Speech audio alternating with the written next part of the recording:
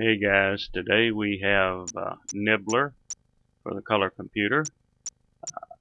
Back in the day I went with Ghost Gobbler instead of this game, and happy with that choice.